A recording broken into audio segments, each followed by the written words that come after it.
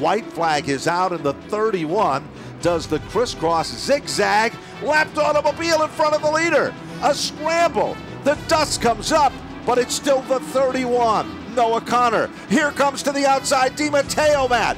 3 wide as they come back to the line. Drag race.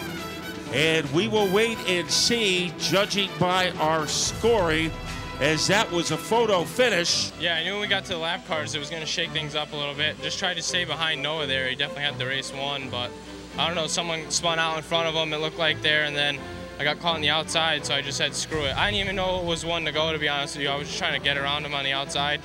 And I look up coming down the front stretch and checkers are out, and I didn't know if I got him or what, but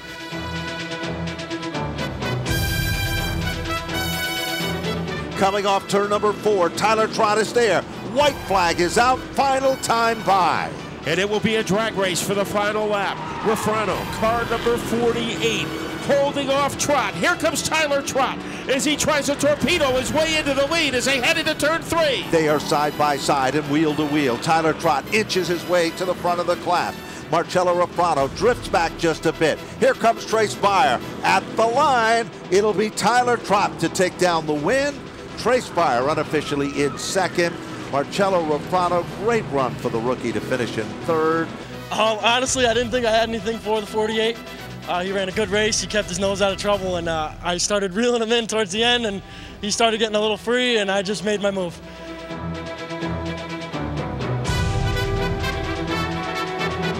David Arute looks for some daylight to the inside of Austin Bissett.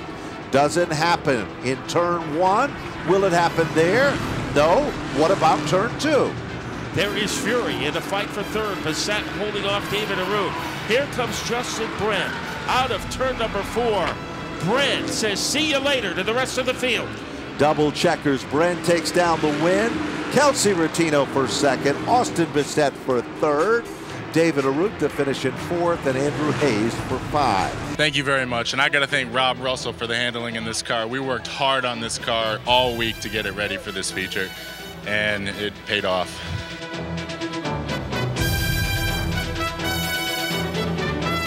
Here comes Tommy Fern. One more lap separating him and another victory. No question about it. Fern has a car that is working, and the Sarrett Ford Group, the King Ward Bus Lines machine, is looking for win number 5. Ladies and gentlemen, off the turn, the checkered flag is out. Tom Fern takes down the win. Great run for Joshua Wood for second, and Michael Bennett, the comeback kid, to finish in third. Yeah, they said it was lap 10. We still got a long way to go here, so I just bided my time there and waited, and Michael made the move on Josh there, and he got a little loose. I was able to get by him, but hey.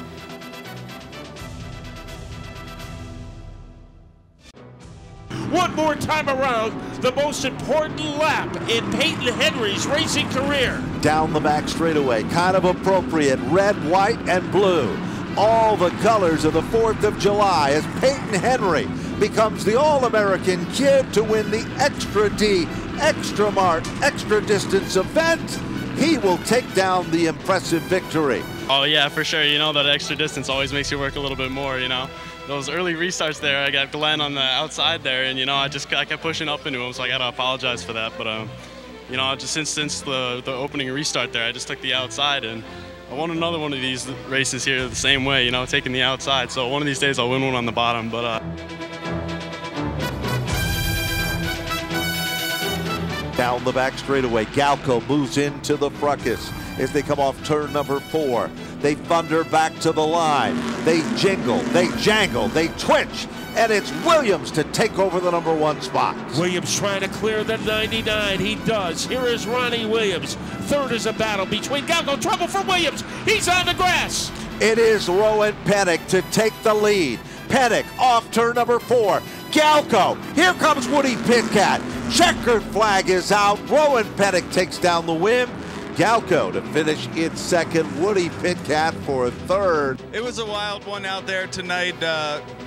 Got up to the front, running third, and Cipriano and Priest were running side by side. Seemed like we had the better car, but it's tough to do anything side by side, and they contacted each other, and I was able to inherit the lead and barely hold on for the win there against the 59.